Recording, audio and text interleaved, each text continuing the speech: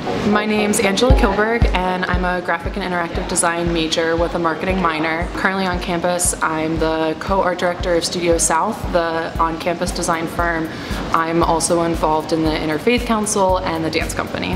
I think at its core, Moravian's really about the people that are here.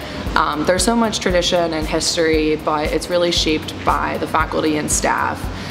Everyone is so willing to help one another, and my professors and the staff that I've come in contact with are always encouraging and there to support me when I need it. I've had the opportunity to go to New York City 3 times over the past 3 years to go on the Society of Publication Designers publication crawl, and that's an event that the organization puts on, and we get tours of major New York magazines and creative studios, and that trip wouldn't have been made possible without the alumni donor. I think it's important to give to Moravian because it's really the institution that has shaped you for the past 4 years.